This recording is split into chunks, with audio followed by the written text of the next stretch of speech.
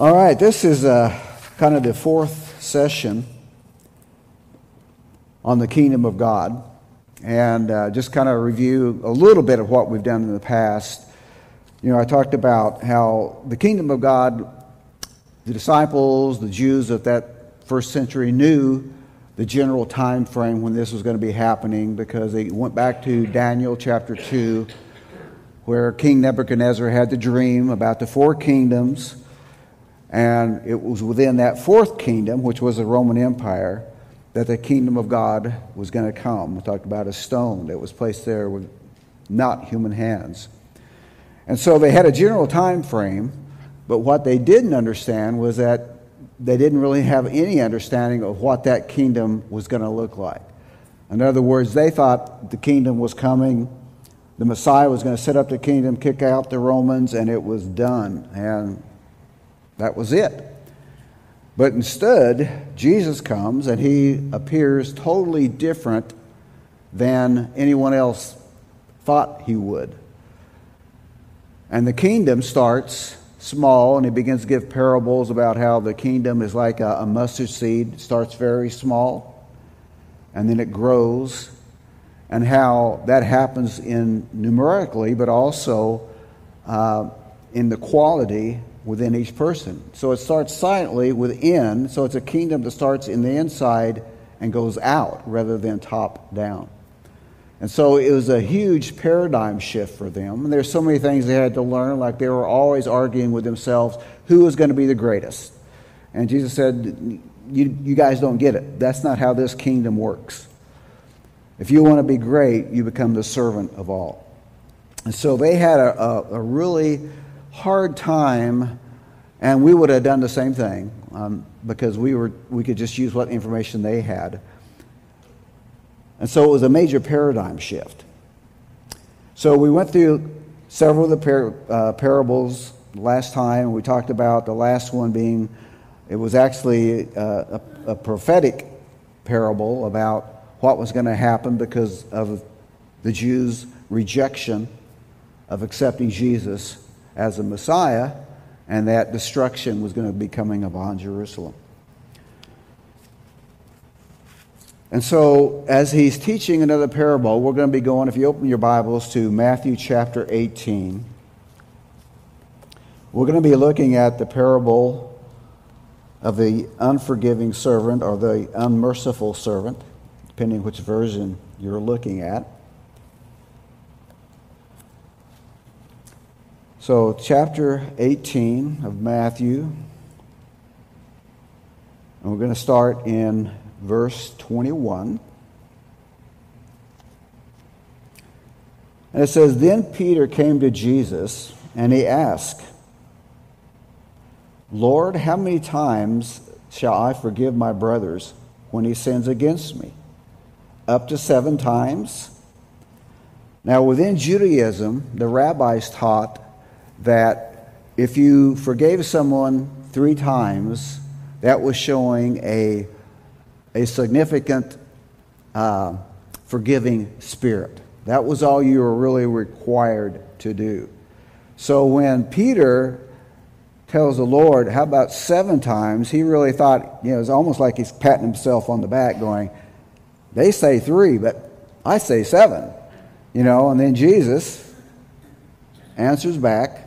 And by the way, where they got that, as far as 3 times, there's a passage in Amos 1:3 and in Job 33:29, different places where they picked up this thing about being 3 times to forgive a brother is significant. And so Jesus answers him, and he says, Peter says up to 7 times, and Jesus answers, I tell you not 7 times, but 77 times. Now, that's not a mathematical equation, okay? Because if you do the math, that turns out to 490 times. So it's not like you're making a mark every time you forgive your brother. Jesus would use hyperbole many times to make a point. So it wasn't about that number. It's just like when Jesus tells the disciples, he says, if your hand causes you to sin, cut it off. If your eye causes you to sin, pluck it out. Well, if we took that literally, probably none of you would be here because you couldn't get here, right? I mean, we would all be sitting there without hands, eyes, parts of our body, right?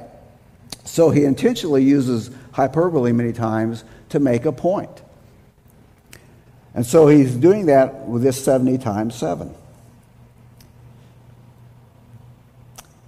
And then he goes on and says, therefore, begins to tell them, again, another parable. Therefore, the kingdom of heaven is like a king who wanted to settle accounts with his servants. Now, in this parable, the story behind the story is that this king is the Lord. The servants are me and you. So he wanted to settle accounts with his servants, and he began the settlement. A man who owed him 10,000 talents was brought to him. Now, 10,000 talents, just to give you an idea, is in today's money would be $6 billion. Again, that's kind of hyperbole. He's just showing that it's an amount that there's no way you and I could repay it. The debt that has been forgiven, each one of us in here, we have no chance of paying for that debt. That's his point. And since he was not able, as he began the settlement, a man who owed him 10,000 talents was brought to him, and since he was not able to pay, the master ordered that he and his wife and his children and all that he had be sold to repay the debt. Now the servant fell on his knees before him, and he said, "Be patient with me," he begged, "and I will pay back everything." Like you're going to pay back $6 billion. Very doubtful, right? The servant's master took pity on him, and he canceled the debt, and he let him go. So again, let's apply this to our life. Our debt, because there's none that are righteous. All have fallen short of the glory of God. We are all at a deficit. And yet the Lord has forgiven us of all. Some of us have maybe done more, some of us maybe less, but we all are in great need of forgiveness. But when the servant went out, he found one of his fellow servants who owed him 100 denarii. Now that would be about $12,000. That's still a significant amount, but it's nothing in comparison to what the $6 billion. So he grabbed him and he began to choke him. "Pay back what you owe me," he demanded. Now his fellow servant fell to his knees and begged him, "Be patient with me, and I will pay you back." But he refused. Instead, he went off and had the man thrown into prison until he could pay the debt. Now when the other servants saw what had happened, they were greatly distressed and went and told the master everything that had happened. So then the master called the servant, and he said, "You wicked servant," he said, "I canceled all the debt of yours because you begged me to. Shouldn't you have mercy on your fellow servants, just as I had on you?"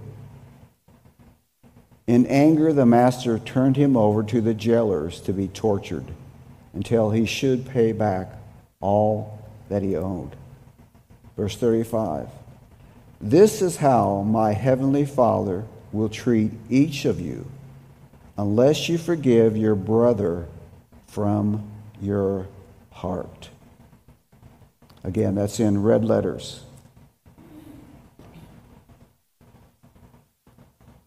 This is how your heavenly Father will treat each of you unless you forgive your brother from your heart. Now, in this NIV version, in verse 34, it said, be turned over to the torturer. Some versions say turned over to the jailer. Most believe that is actually turning over to tormenting demons. So the Lord takes this thing about forgiveness very, very seriously. In fact, if we go back to Matthew chapter 6, which is the Lord's Prayer, Matthew chapter 6, we're going to start in verse 9. And he's teaching, the disciples ask him, teach us to pray. And in verse 9 he says, then this is how you should pray. Our Father in heaven, hallowed be thy name. Your kingdom come, your will be done on earth as it is in heaven. Give us today our daily bread, and forgive us our debts as we also have forgiven our debtors. And lead us not into temptation, but deliver us from the evil one. Verse 14, for if you forgive men when they sin against you, your heavenly Father will also forgive you. Verse 15, but if you do not forgive men their sins, your Father will not forgive your sins. It's pretty plain, and some of us may think almost hard, but it's a fact. If you do not forgive men their sins, your Father will not forgive your sins. The Lord takes forgiveness very seriously. I'm just going to read you another verse out of Ephesians chapter 4. This is Paul. And he says, be kind and compassionate to one another.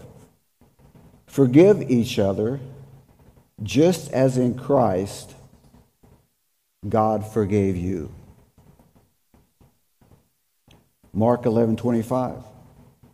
And when you stand praying, if you hold anything against anyone, forgive him, so that your Father in heaven may forgive you your sins. So we have this same theme going over and over. If you want to be forgiven from the Heavenly Father, we must forgive. We can't harbor unforgiveness.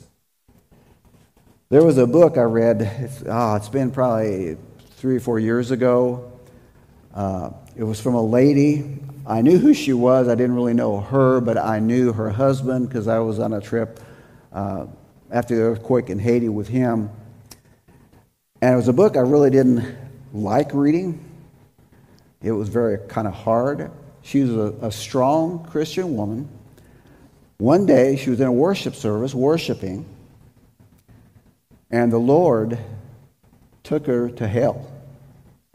And so she wrote this book about her experience.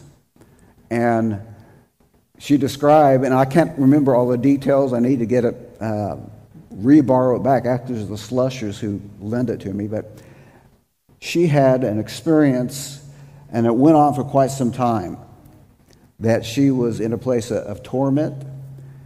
But the bottom line is why it was, and why she had went through that, was because she had harbored unforgiveness in her heart.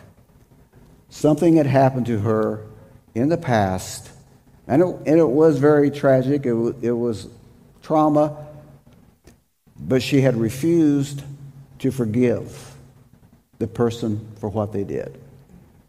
And as a result of that, after she went through this experience, that's what the whole book was about. It was about, she was undone, and she ended up having, of course, to repent of the bitterness, the things she held against this person. And it had nothing to do, what that person did was completely wrong. I mean, it was bad. But in those cases, it's really not about the other person, it's about you. It's about you. Because the question isn't, will you be offended? The question is, what will you do with the offense? You will be offended. You will be hurt. Someone is going to offend you. Someone's going to treat you wrong. That's called life. It's going to happen. The issue is, what will you do with that? I had a leader once talk to me, and he said, unless you have been stabbed in the back, betrayed, you're not fit for leadership in the kingdom. Unless you've been through that and come out the other side. So offense in the body of Christ is a huge deal. Unforgiveness is not a minor thing. It is a huge thing. Now, unforgiveness produces bitterness, which can produce sickness and disease within your body. So we could come up and we could pray for you, lay hands on you, put oil on you, but until you deal with the root cause, and if it's unforgiveness, it won't do any good. So it is critically important that we search ourselves if there is anything that we have against anyone. In fact, again, in that Mark 25, he said, when you stand praying, if you hold anything against anyone, forgive him so that your Father in heaven may forgive you your sins. Another thing to remember is, if you do not forgive, the offender still has power over you. You may not realize that, but that's true. You're not free. You probably may have heard this before, but it says unforgiveness is like mixing poison to give to the one who has offended you, but instead you're the one who are drinking it. You're not hurting that person. You're only hurting yourself by harboring that bitterness, by harboring unforgiveness. And bitterness is really nothing more than unfulfilled revenge. Think about that. Nothing more than unfulfilled revenge. You wanted to get back at that person. They need to pay for what they did.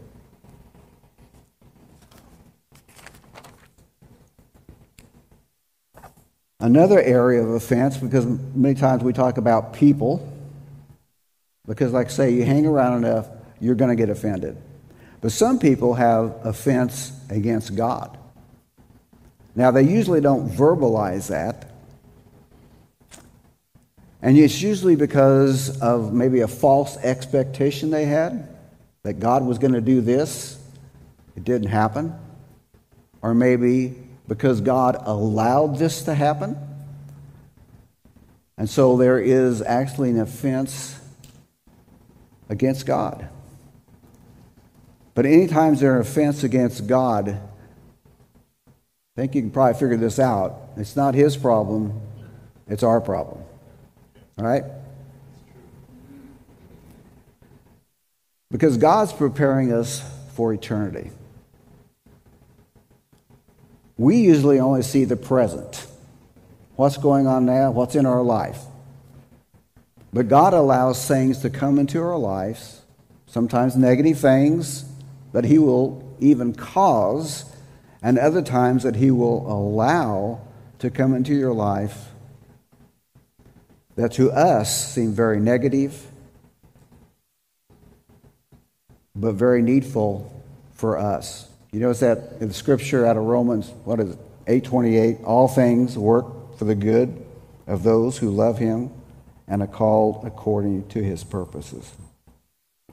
So our viewpoint is very short. We're looking at the present, what's going on in our lives, and why did this happen. The Lord's looking at eternity. He's preparing us for something. Preparing to reign and to rule. And that's where trust comes in. Because when those things happen, your trust is going to be tested. Do you really trust the Lord? Well, why did you allow this to happen, Lord? And whether we know it or not, we can build up a wall of separation between us and the Lord. Bitterness can become part of our life. And it's not pleasant being around a bitter person, right? Now, some comments that I've heard over the years was, I can't forgive. You don't know what they did to me.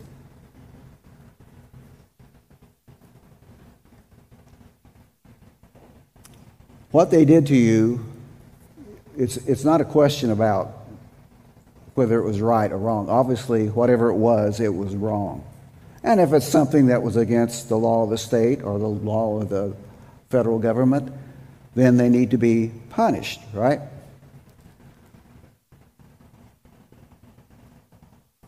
But when you say, I can't forgive because how they have hurt me, you're hurting yourself.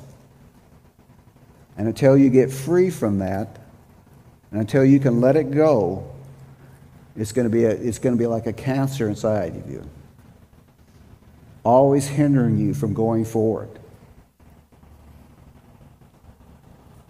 Another one is, if you can't say, if they say, I just can't do it. I tried, I can't do it. And in your own power, that's probably true. But by the grace and the forgiveness that God has shown you, you can. I mean, there's a lot of bad things that have happened to a lot of people. Things that should never have happened. But again, we must remember, we're not responsible for that other person. We're responsible for us. And so that's why we have to deal with those issues inside of us and deal with it, regardless of whether that other person even recognizes that they did anything wrong.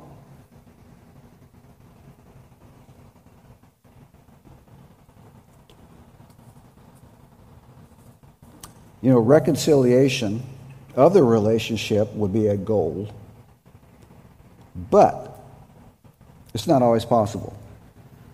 In other words, you can forgive that person. You may never be their friend again like you were before. You may not have the same relationship, but you can still forgive them.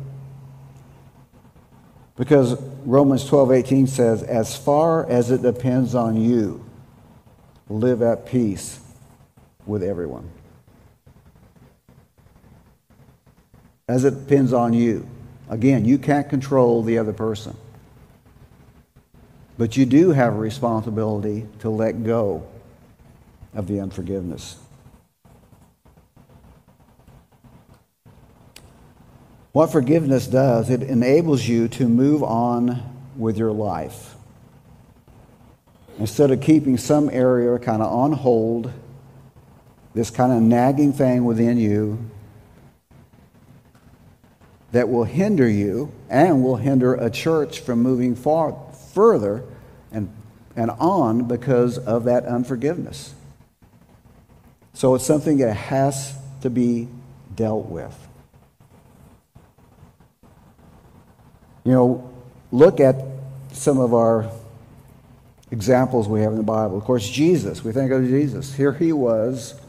He's on the cross. He's been beaten beyond reckoning. They couldn't even recognize his face. Spit on, cursed on, nails driven in his hands and in his feet, hanging on the cross in an awful death. And some of his last words were, Father, forgive them. They know not what they do. It's pretty extreme. Think of that. Laughing at him, suffering, and yet his last words, forgive them, for they know not what they do. I think of Joseph, betrayed by his brothers, sold into slavery, went through hell, really, for a lot of years. And then the Lord raises him up, so he becomes the second powerful man in the most powerful country of the world at that time. And then he has his opportunities when his brothers come back before him, not knowing who he is. And he had the opportunity to take revenge. And instead, what did he say? You meant it for evil, but God meant it for good. Or Stephen, the first martyr of the church. So as he's being stoned, and he says, Lord, receive my spirit. Do not hold this sin against them. So as someone is killing you, do you have that? I mean, that's extreme forgiveness.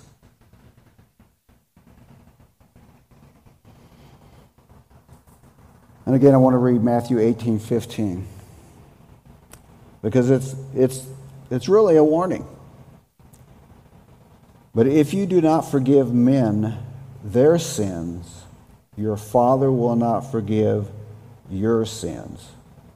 Again, that's in the red letters. Colossians 3:13, bear with each other and forgive whatever grievance you have against each other. Forgive as the Lord forgave you.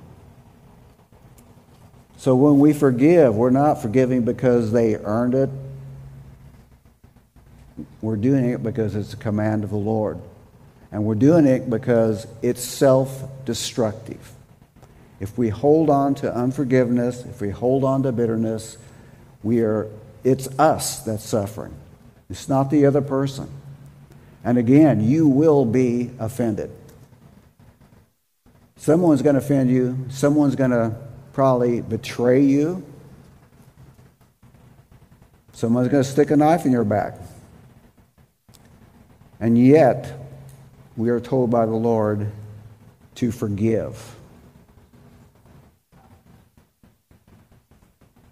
And so I want each of us to take some time and let's begin to do a little self-evaluation. Let's go back in our lives, in our times, and let's begin to think, is there anyone that you have not forgiven?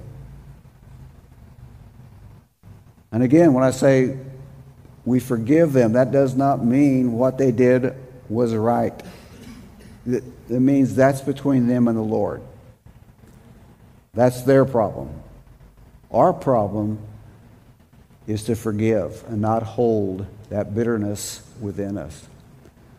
So take a few minutes and let's begin to just go through your life, because sometimes there are things that are not on the surface that we don't recognize.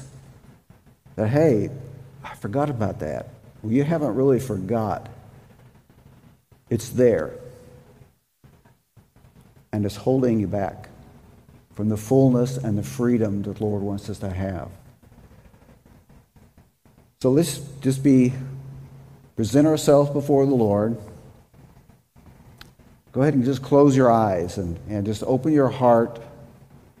Ask the Lord, Lord, anything, is there anyone, is there any situation, Lord, that I need to repent of?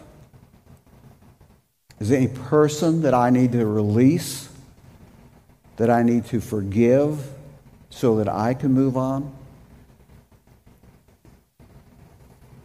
So, Lord, I just ask right now, Lord, that as we search our hearts,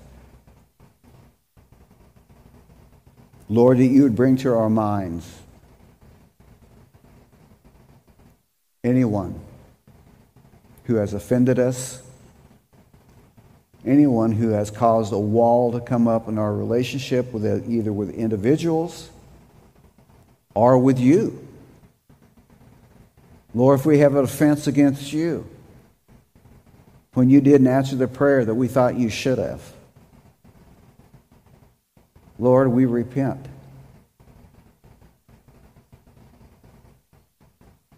So, Lord, I ask right now, Lord, do a deep work. It says the Holy Spirit will lead us into all truth. We ask you, Holy Spirit, to come now and lead us into all truth. If there is anything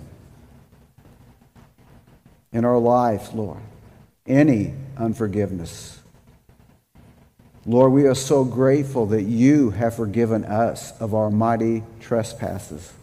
Lord, that we were without hope, that we were like that man who owed us $6 billion. We had no way to make it right. The only thing we deserved was hell. But Lord, you had mercy upon us. You granted us forgiveness. You granted us to be new creations in Christ Jesus. And Lord, we don't want to have anything within us that causes bitterness to grow in our hearts, Lord.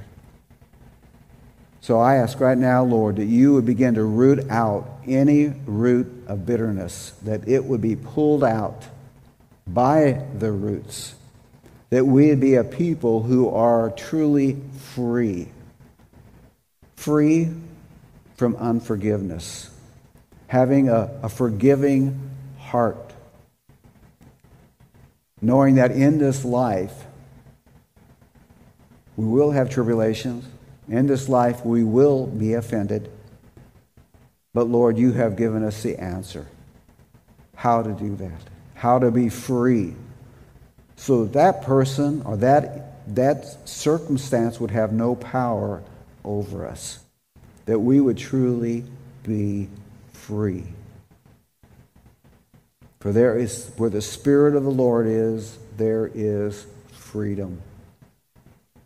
So I ask for this people right now, Lord, for freedom from everything that has happened in the past, for that to be cut off in Jesus' name.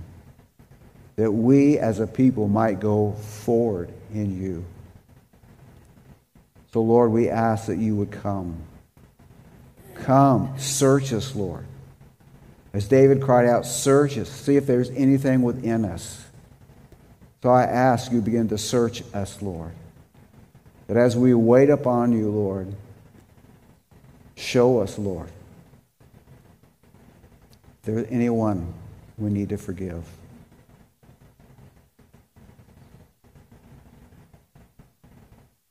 Cleanse us, Lord. Cleanse us. Come, Holy Spirit. Come. Do a work. We welcome you, Holy Spirit. We welcome your dealings. Lead us into all truth.